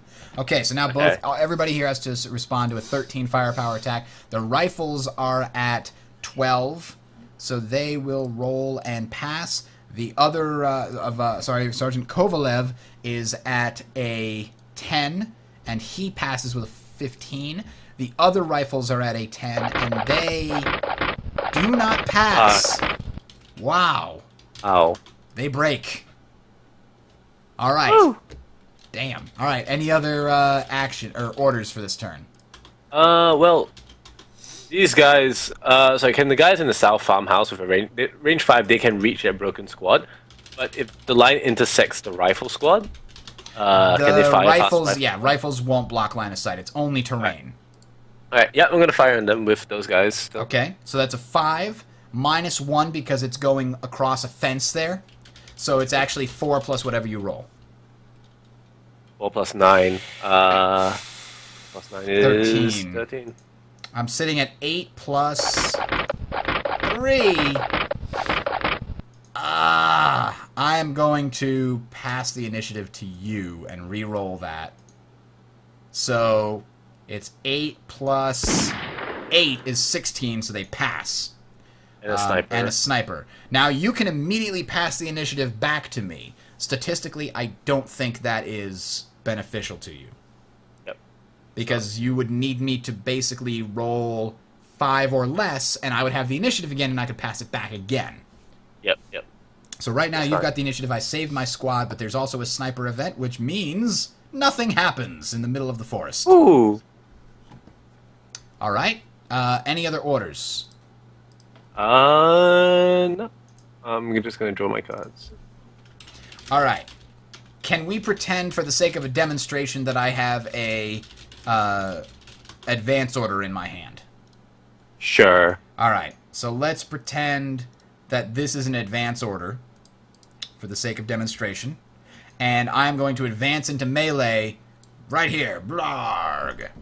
So the way that this works is you ignore all weapons in melee combat, because weapons in this game are always things that are not useful in melee, in, like, you know, room-to-room fighting. Setting up a light machine gun or a heavy machine gun in a room-to-room fight is not going to happen.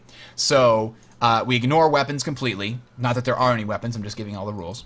Then I take my total firepower from all of my units, not weapons, and I add it to a attack roll. For example, it would be... Well, hang on. I'm skipping one step. The first step is, who has ambush cards to play? I have ambush cards to play. Do you have any ambush cards to play? No, I do not. Okay.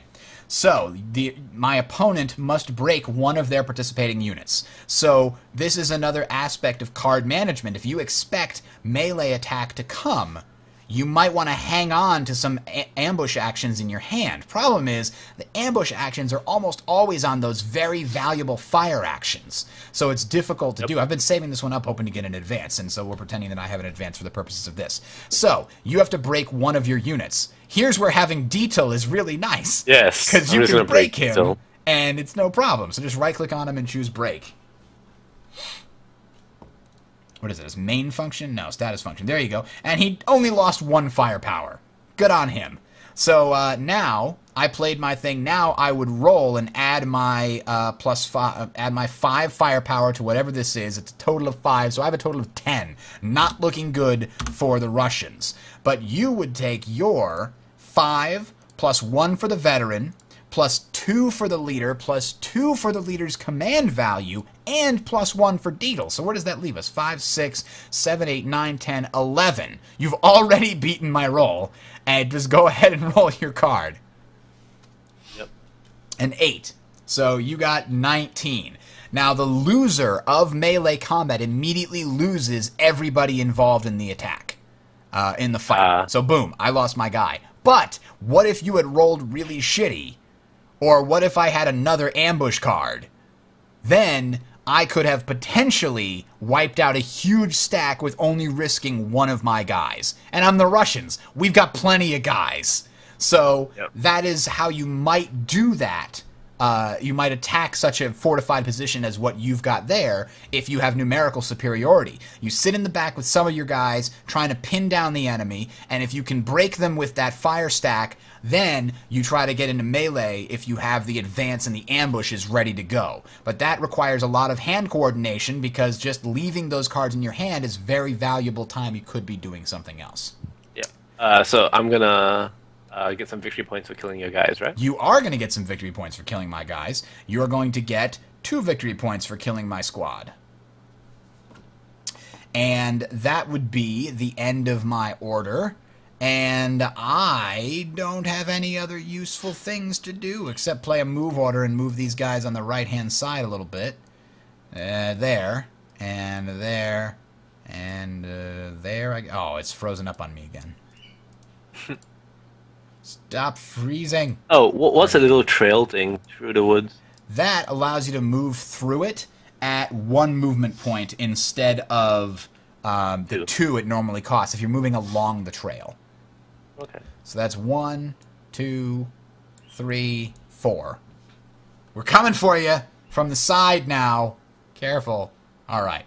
So that actually might be a good place to stop the demonstration, because I think we covered pretty much all aspects of what could happen in this scenario. So we can, what we would continue doing here is we would then continue playing until the time track reached 7, or one of us managed to reach the surrender marker on our specific casualty tracks. So you had already killed 1 of my units. If you managed to kill off 7 more, I would immediately surrender. If I managed to kill 5 of yours, you would immediately surrender. However, the hero, again, doesn't count for that track. You're allowed to throw him away. 4 squads, so, if you do kill, like... you've got leaders, though. Leaders count as units. Leaders. So 1, 2, 3, 4, 5, 6. So technically, if you have 1 unit/leader left, that's when the stuff gets really rough. I guess I'm surrendering. I'm the only one left. Yeah, exactly. Or retreating, I guess, in that case would be what was happening. So that's how the game is played. And the cool thing about this, the thing that I love, is we've just played a pre-programmed scenario. We've played this specific one that I have played about a gazillion times. But it's played out quite, pretty differently. Now, a lot of people go straight to the center with the Germans, just like you did. And there's a couple of different ways to combat that. I could, run most of my units over to the right-hand side here and just leave a token force preventing you from crossing the field, and then try to cross down here and get victory points that way. Or I could try a frontal assault, which is kind of what I set up here. So there's a couple of different ways to get those victory points. Or I could say, hey, look, my hidden objective says that number 4 is worth 4 victory points. I don't think I want to even go near his side. My side's probably better. In this case, actually, mine said 3 was worth 1 victory point, so I needed to go and take that from you, if I could. Now, the victory point numbers for the objectives may not seem like much. Okay, 5 is worth 1 victory point. 3 is worth 1 victory point. They can be 2 or 3, maybe 4 or 5. But remember, now that you have objective 5, if I take it from you, you lose a victory point and I gain a victory point. So the objectives actually are doubled once your opponent controls them. If you manage to take an objective, you get a double point swing value. So an objective worth 3 points is actually worth 6 if your opponent is holding it. If you can take it, it's a 6-point swing. So that's a very significant number. Now, the other reasons I really love this game is you not only have these pre-made scenarios that are based on historical events, you also have a random scenario generator, which starts by picking a map. One of, by the way, 12 maps with the base. If you just buy the Mediterranean expansion, that makes it 24 total maps.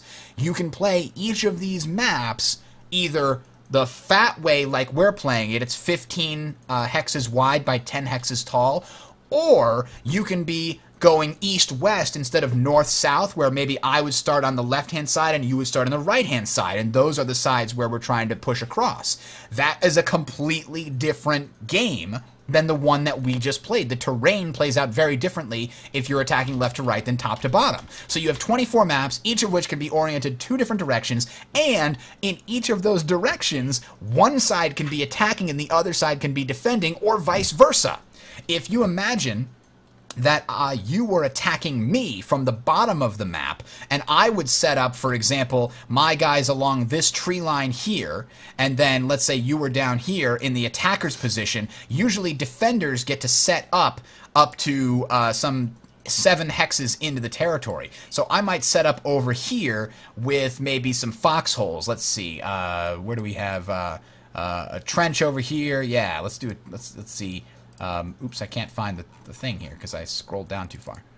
Let's say I've got a trench here and a trench here, and I put my guys in those trenches. Now I've got a whole fortified line here, but that's very different than if I was attacking from the top of the map and you were defending. You'd be probably digging in really hard in the middle of this forest here and hoping that you could survive melee combat with me. That would actually be a very bad strategy for the Germans, but you get the idea. Now, you've got 24 maps being played one of 2 ways. Each of those 2 ways can be attacker or defender. Now multiply that by having a total of 5 different factions. The British, American, German, Italian, French. 6 factions. I forgot the French. Because they're the French. Wait, Richard, can I ask you a question? Do the Yes. French have lower morale?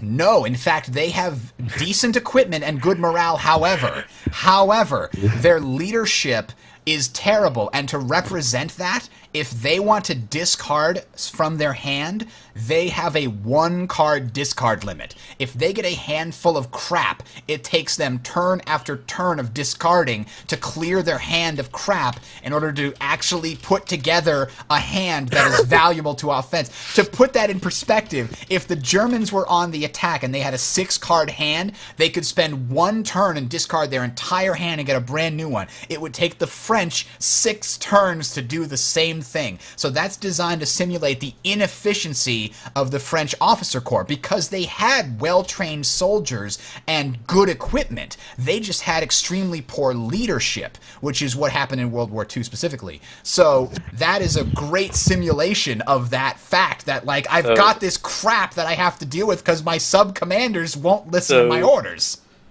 So for the British, is it like every time a British unit is about to break, substitute the broken unit with an Australian unit and break them instead? No, but there are actually Australian units.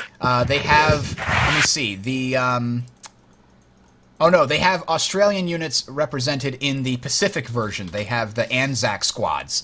And they have territorial squads, actually. That's probably the closest. Territorial squads are representing British units that are coming from one of their colonies, be it some South Africa or India or Australia, New Zealand, places like that. So territorial squads are there. But here's the cool thing. So let's look at the Americans here. Let's look at an American line squad and see how the simple counters play very differently, not to mention the fact that the decks are very different. The German deck has very few jammed triggers because they had very good equipment. The Italian deck has extremely large amount of jammed triggers because their equipment was terrible.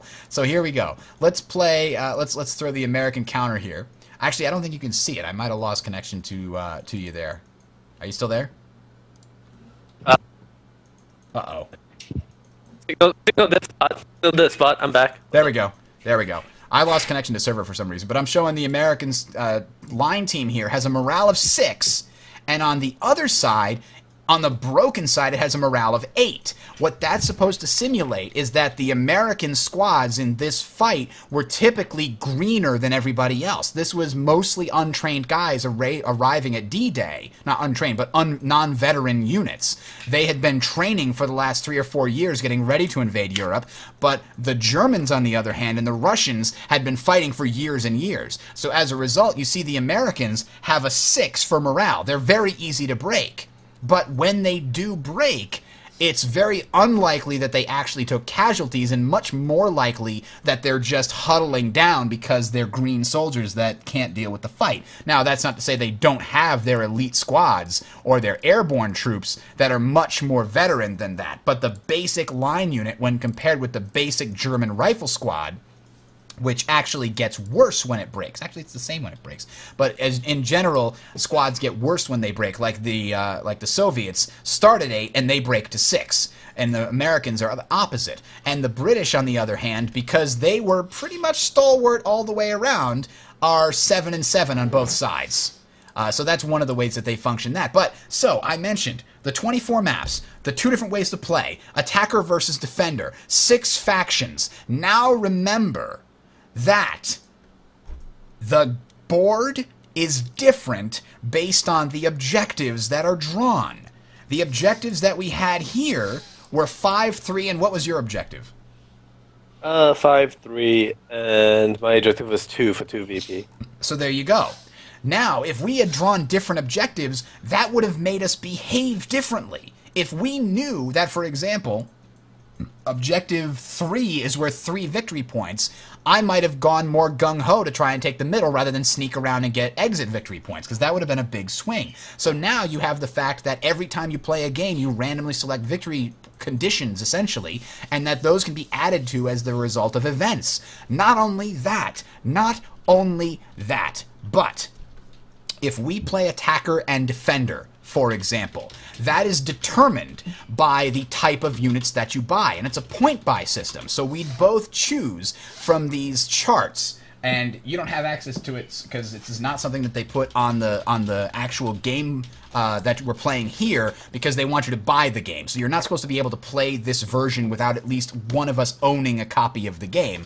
But in this order of battle, there is basically we roll a year, and based on that year, we roll how elite our units are. If you get elite units, then you're going to come with some paratroop units, some assault squads, some guards, for example, if you're the Russians, or some stormtroopers if you're the Germans. But if you roll green units, you're going to roll really crappy units that you're bringing to the field. But it's a point-buy system. So if I roll a small green force against your elite large force, then I basically start the game with a huge VP lead, and I have to try and hold you off. And I can buy defensive works with my victory points before the game starts. So if let's say you spend 42 points on a massive elite army, and I spend 16 points on my crappy green army, that's much smaller.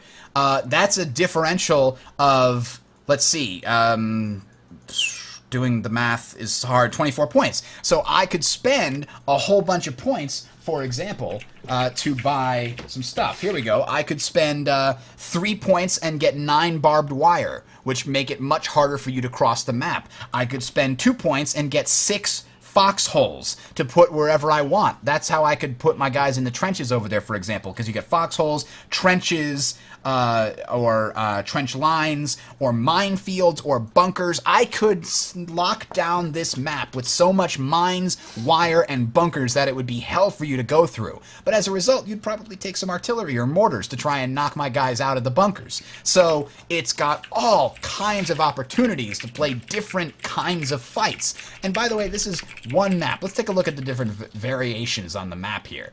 If I close this game and start a new one, I should be able to show you. Yes, here we go. Let's pull up a very different game. Commando School is, I believe, one that uses a lot of buildings in an urban environment. That allows you to see exactly how that works. So let's go into solitaire mode so we can move everything around. So here we go. Take a look at this. This is a very, very different fight than the one that we just fought. There's a lot of buildings. There's going to be a lot of house-to-house fighting. There's hedges which block line of sight and provide cover. You can see the objectives are here, here, here, here, and then there's one in the middle on this island. It can play so differently, and it's so much fun. And Kuro and I will probably stream an actual match the next time instead of us teaching. We'll actually be playing against each other. We'll put it up on YouTube. It'll be a good time. The island, yes, that's right. So that is basically it. Kuro, any other questions that you have? Not particularly. I think you explained it quite well.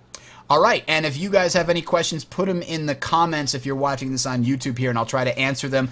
You can also, send me messages on YouTube or send me messages on Twitch. Subscribe to the Twitch channel if you enjoyed this, twitch.tv/Bridger15, and I guess we will call it end right there. Thanks, guys, for watching, and thank you, Kuro, for helping me out. No problem. Thanks, guys. And I had a lot of fun. Can't wait for the next time we play. Absolutely. We'll have to play a couple rounds before we actually get you on, so you can learn some more about some of the less obvious things that are going on. All right? Yep, no problem. Lots of complexity in this. All right, gonna head to the meeting. See you guys Oh, later. wait, Bridger, is the stream off? I am just about to turn it off. I guess I need to discuss something with you. Okay. TeamLegacy.net is our gaming community that I'm a major part of. Check it out. We're doing a lot of stuff with MMOs, including WildStar is our next big one. But we also play League and Team Fortress 2 on the side. Now I'm really logging out.